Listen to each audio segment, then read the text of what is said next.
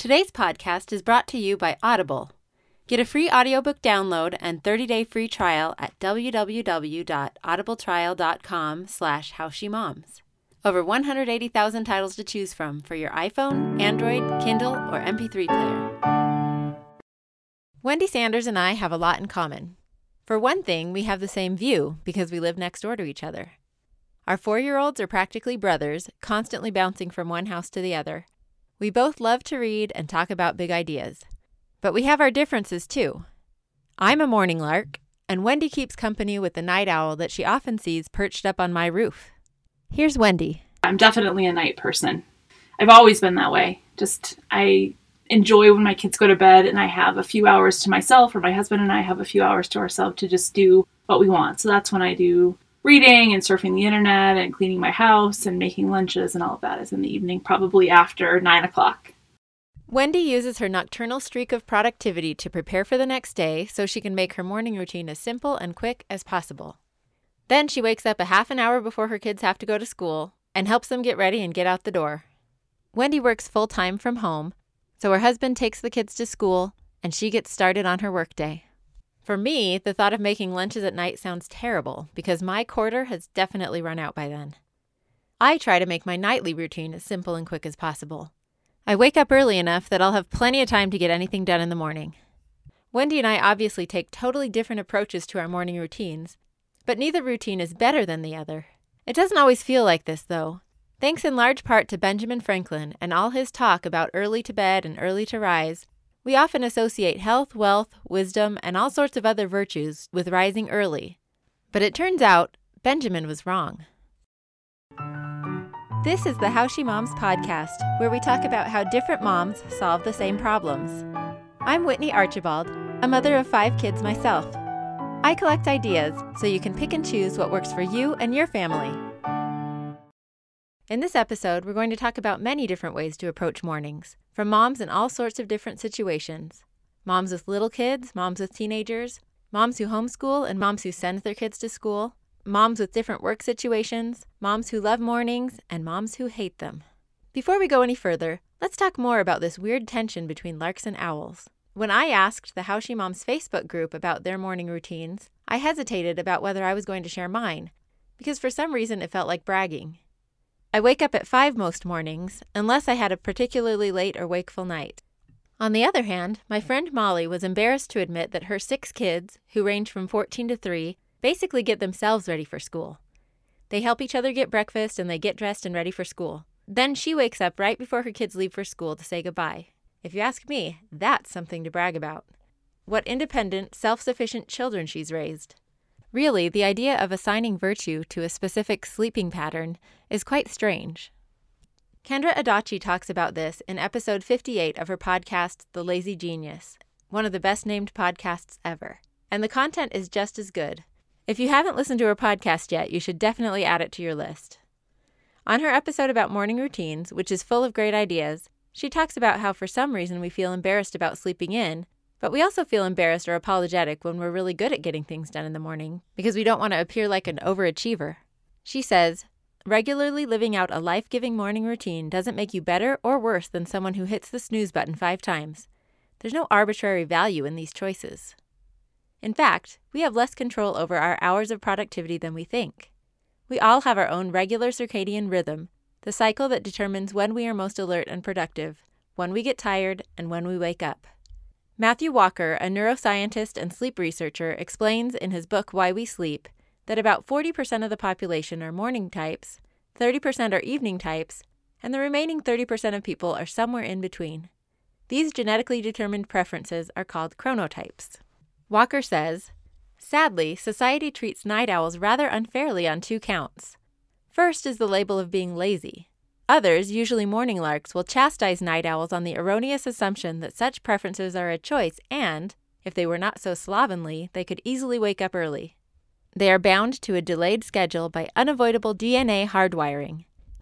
It is not their conscious fault, but rather their genetic fate.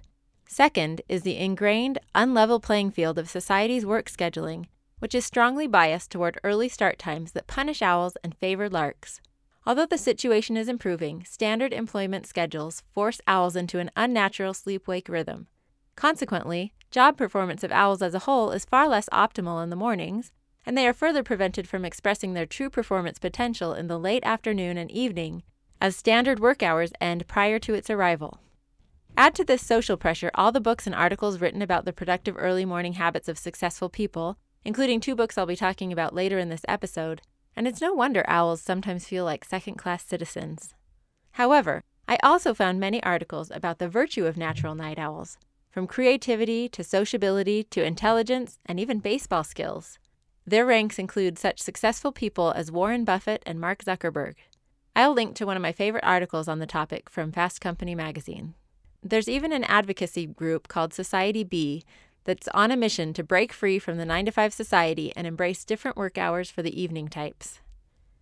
Ultimately, it's a good thing we all have unique chronotypes. At any given time, someone is being productive.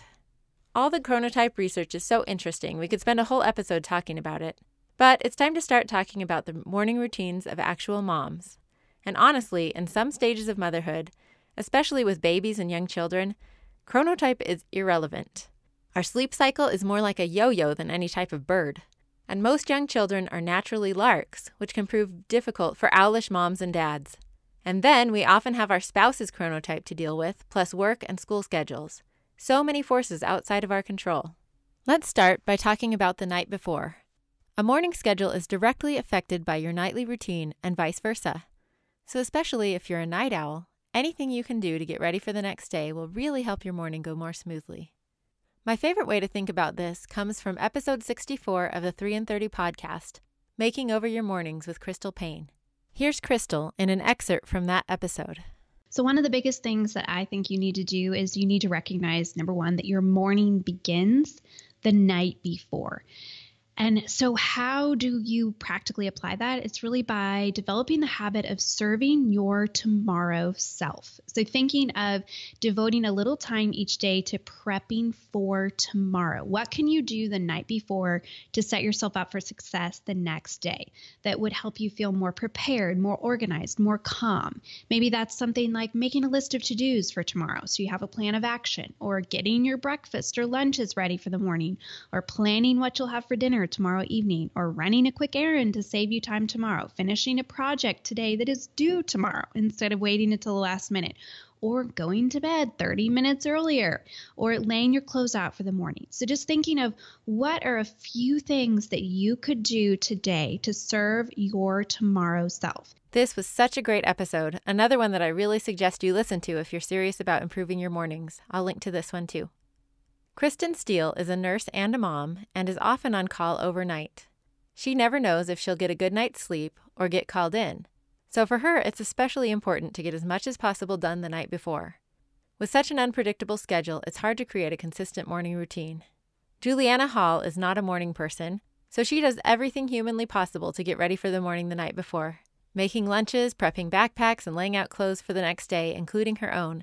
Then she can sleep a little longer.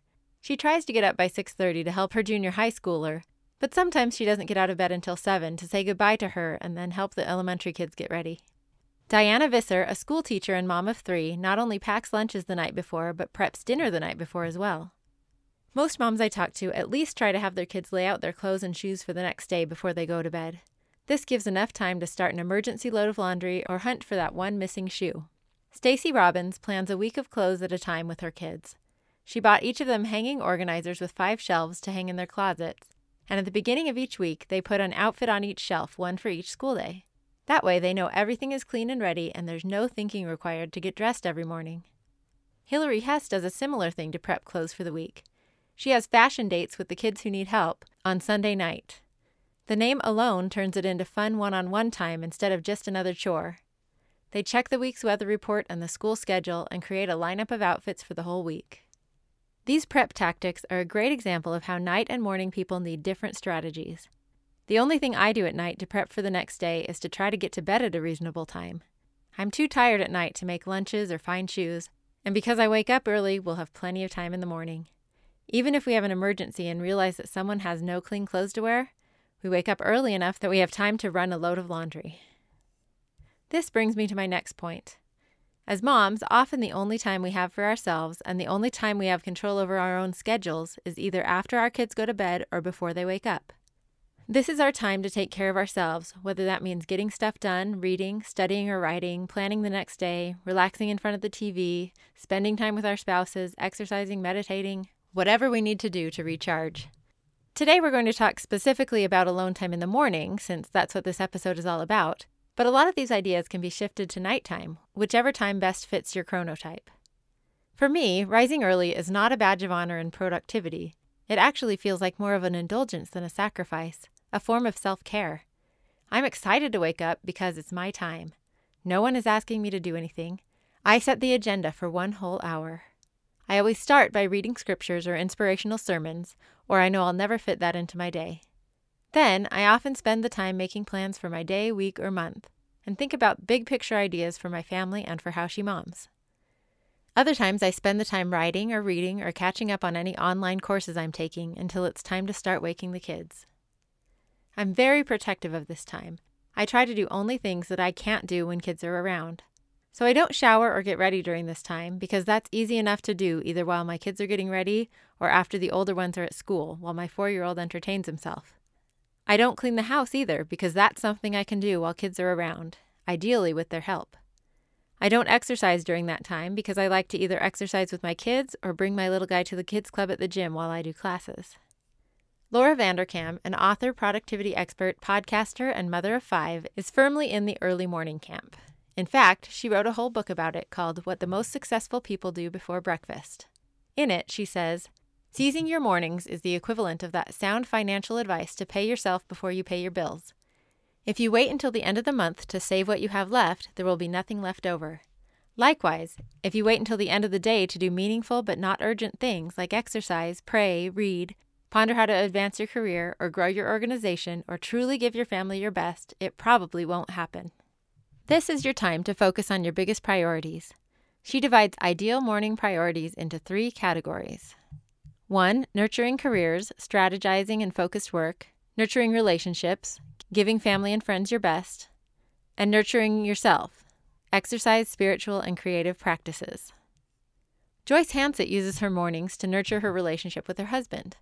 She has 4 boys ranging from 17 to 9. Now that her sons stay up later at night, she has found that she has less alone time with her husband at night. They decided to start waking up before their kids so they could start their day with a morning walk together. Likewise, Diana Visser spends about 15 minutes eating breakfast with her husband each morning before the kids wake up. Stephanie and her husband wake up at 4:50 and work out together for an hour. Then she showers and gets her kids up to do family scripture study at 6 a.m. Then her husband showers and reads scriptures while she makes breakfast and her kids make their lunches. They eat together at 6:50 and then they all finish getting ready for the day and leave for work and school around 7:30. I talked to several moms who swear by the book The Miracle Morning by Hal Elrod, who recommends using the acronym SAVERS to structure your morning routine. The first S stands for silence, meaning meditation or prayer. The A stands for affirmations. The V stands for visualization, picturing your upcoming day. The E stands for exercise, even if it's just 5 minutes. The R stands for reading, and he suggests reading a personal development book or scripture or something inspiring as you start your day. And the final S is scribing, writing in your journal. Which brings us to our sponsor, Audible. This episode's audiobook recommendation is either The Miracle Morning or another book in the series, The Miracle Morning for Parents and Families. Even if you're a night owl, I recommend this book because you could adapt the routine to your nightly alone time. I don't follow it exactly, and I don't put it all in my morning routine, but I got a lot of great ideas from this book.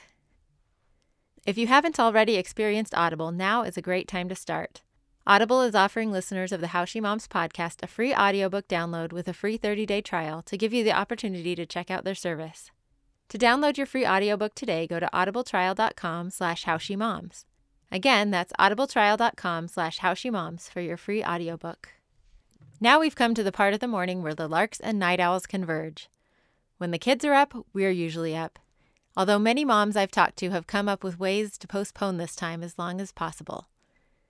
Rachel Beckstead uses an OK to wake clock that stays red until it's time to wake up, and then it turns green. Her kids know that they're not supposed to get out of their rooms or wake mom and dad up until their clock is green. Lisa is a big believer in kids having their own alarm clocks from middle school on. She teaches them how to use them and then expects them to wake themselves up and start getting ready. If they don't wake up to their alarm clocks, she does not go in to wake them up. She just lets them experience the natural consequences of waking up late. Sometimes that means missing breakfast. Sometimes it means being late for school or going with messy hair. My mom always used to wake us up by singing loudly through the hallways, usually Irving Berlin's "Oh, How I Hate to Get Up in the Morning." Oh, how I hate to get up in the morning. Oh, how I'd love to remain in bed. But the saddest thing of all is to hear the bugler call. You gotta get up, you gotta get up, you gotta get up this morning. Oh, how we hated that song some mornings. Other moms blast music from a stereo. Inger prefers a gentler, gradual approach to waking her 2 children. About 30 minutes before they have to wake up, she shuts the window, turns off the fans, turns on the light, and lets her kids gradually wake up. At 7 o'clock, she comes back in to make sure they're actually getting up and ready for the day. I start waking my kids up a little earlier than I really need to so I can snuggle them awake and talk to them briefly about the day ahead. This started about 3 years ago when I realized I dreaded snuggling my kids at bedtime because it just dragged it out and I was so tired already. I definitely wasn't going to linger and talk to them. Also, my kids aren't very nice when they're tired, and neither am I. So I moved it to the morning, and now it's one of my very favorite parts of the day. I start with the 3 kids who like to wake up early and end with my night owls. I love starting the day with one-on-one time, and as a bonus, it feels really nice and cozy to get back in bed. After I wake them up, the kids shower, get dressed, make their lunches, practice piano, get their backpacks ready, and do their chores. If they finish before school, I let them play on the computer, so that's a pretty big motivator for them. During this time, to be honest, I usually do the dishes that didn't get done the night before. Could it be that I now have a valid excuse for not cleaning the kitchen before I go to bed? It's just not in my chronotype to do it. Once or twice a week, I make muffins, pancakes, eggs, or some other breakfast at this time, but only if the kitchen is clean when I wake up. That's my rule.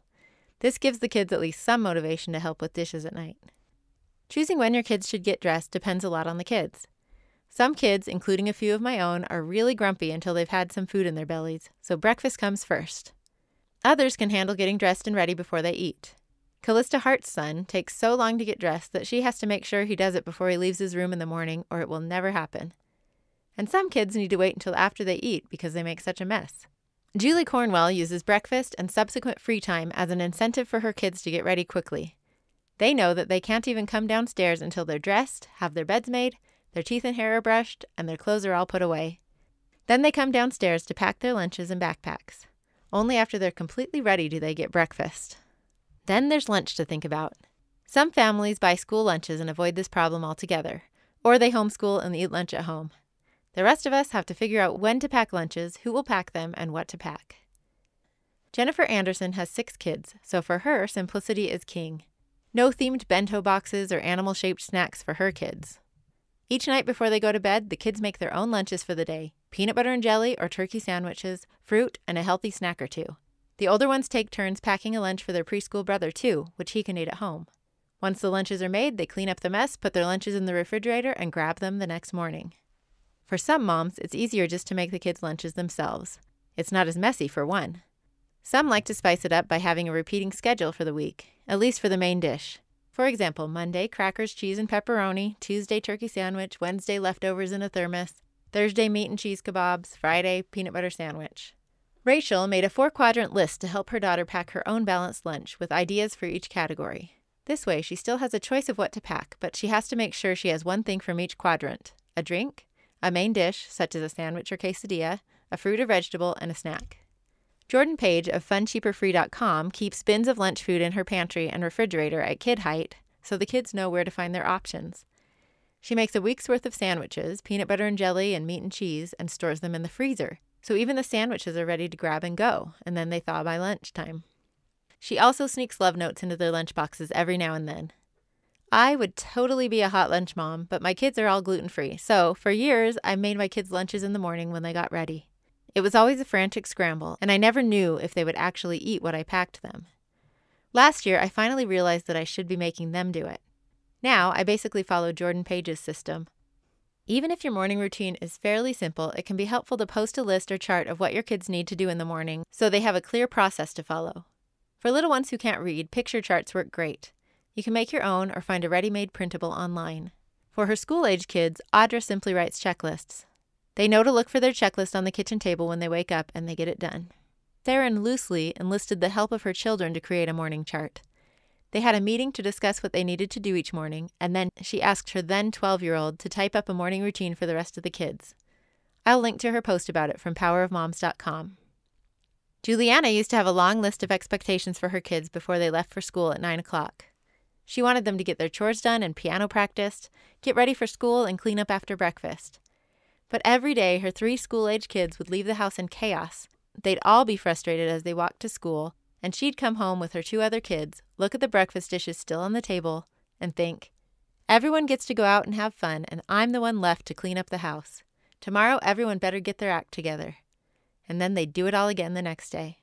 One particularly frustrating day, she called her mom after she got home and told her what she'd been dealing with. Instead of commiserating with Juliana about how rotten her children were being and how sad it was that she had to pick up the slack, she asked her, "Why are you telling yourself that story? You like being a mom." Juliana says, "It was true. I choose to stay home with my kids. I really love it and don't want anything else right now. So why was I letting myself feel this way? I decided I needed to rewrite my story." She realized that not everything had to get done before school. She relaxed about morning chores they could finish after school, and decided to focus on more meaningful things like a family prayer, hugs and kisses before the kids leave the house, and a good breakfast. And she dropped the expectation of having the kids clean up after breakfast altogether. It wasn't happening anyway. Instead, she decided to just plan on coming home and clean the kitchen after school drop-off, instead of being resentful of the mess. She changed that story to, "It's nice to be able to clean the kitchen when it's so calm and quiet." Sometimes the craziest part of a morning is the departure, getting the kids out the door to school. Several moms suggested setting an alarm for 10 minutes before the kids need to leave the house to give them fair warning. For a while last year, I set my phone to play the holiday flight song from Home Alone instead of a regular alarm, the one that goes, "Do-da-la-da-da-da-da-da-da-da-da-da." I dare you not to move more quickly when that song comes on. Plus, it's much funnier than me screaming, "Get in the car!" Another strategy I've used to get the kids to the car on time is to let them play on the iPad once they're all ready and in the car. This gives them an incentive to get into the car and draws the others into the car as well to watch. Then they're all ready and in the car when it's time to leave. If your kids don't walk or ride a bus, the last obstacle to getting to school on time is piling into the car. Kids, read my kids, have been known to come to blows over where they sit in the car. To avoid the fighting, Molly Liggett assigns seats by month. She has 2 rows of 3 seats each and 6 children, 3 boys and 3 girls. So one month, the girls get the middle seat, and the next month, the boys get it. My car has 2 coveted seats, so the even-numbered children get to sit there on the even calendar days, and the odd ones sit there on odd days. The youngest is stuck in his same old car seat. My friend Lori Brescia used to pick up my kindergartner for school every day, and he'd come home singing all the songs they blasted in their car on the way to school. Such a great alternative to the lectures I usually gave on our way to school. We now do the same, either rocking out or listening to a fun podcast on the way to school. The kids take turns being DJ. Emerald Austin is another mom who uses that time in the car as a bonding experience with her kids. We usually get in the car, and that's when we say the Lord's Prayer. And then after we say the Lord's Prayer, then each person says what they're grateful for and what their purpose is. And sometimes I'm like, I'm grateful I have gas in my car, you know. And my purpose is today is to get more organized with my bills, or, you know, so I'll say that. And then again, the first time, like the first couple of weeks that you say it, it'll be very superficial. And sometimes it will be superficial. Sometimes it won't be. But you'll start to see the change in the children. For example, one of my daughters, she is kind of like, she likes to be the center of attention in class. She likes to be the mom. So she's always, since the day she's been in school, she's always got in trouble for talking. So once we started doing that, then she, would say, "Oh, my purpose for today is to be good." She would say things like that. But then her focus started being, you know what, my purpose for today is to get an A on my science test, is to get an A on my math test. And then we will follow it up. So then what are you going to do today that's going to help you get an A on your test on Friday? And like I said, now she's thriving. There hasn't been any talking. hopefully we get into that this year to where we keep going with that positivity, but it's just really focusing them on goal setting. So there is no right or wrong. I don't correct them about anything. I let them think freely and openly about what they're thankful for and what their purpose is. Many mothers solve the chaos of getting their kids out the door to school by avoiding it altogether. That's one of the main reasons Sherilyn Lindsay started to homeschool. When her kids went to public school, she found that their mornings were frantic, and she'd spend most of the morning yelling at her kids to get ready. Then she'd drop them off at school and say, "I love you." She wondered which of those two messages was actually getting through to her kids. Now her morning routine looks much different. She wakes up at 5 o'clock to go running, and then gets ready for the day and wakes her kids up at 6:30 to start getting their chores done. They take care of the dogs, cats, and chickens, clean their own bedrooms, and help with other household chores like dishes and vacuuming. They also practice piano and voice during this time. Then they start school at 9 o'clock. In a more extreme escape from the rat race, Josie LaDucci and her family did boat school on their sailboat as they sailed from California to New Zealand over several years. She and her husband woke up before the kids and had coffee together. Then they took turns, with one getting the kids up and fed while the other one exercised. I'll link to articles from HowSheMom.com with more details about the daily routines of Josie, Sherilyn, Emerald, and Juliana. Whether you're on a boat or on land, mornings can be an opportunity to find some alone time, to build relationships, and to actually enjoy your family. And at the very least, they can be a little less crazy if you focus on finding solutions to some of your persistent problem spots. Good luck and good morning. Thank you for listening to the How She Moms podcast. If you like it, tell a friend. The bigger the community, the more ideas. There are lots of ways you can add your ideas to the How She Moms community. We have a new Facebook group where we share ideas about upcoming topics and help each other solve problems we're facing in motherhood. You can also follow How She Moms on Instagram for quick tips and ideas. And you can go to HowSheMoms.com where you'll find transcripts of episodes and lots of other great resources. Special thanks to my mom, Susan Singley, for recording my theme music. She played this song all the time when I was growing up, and to me, it's the soundtrack of motherhood.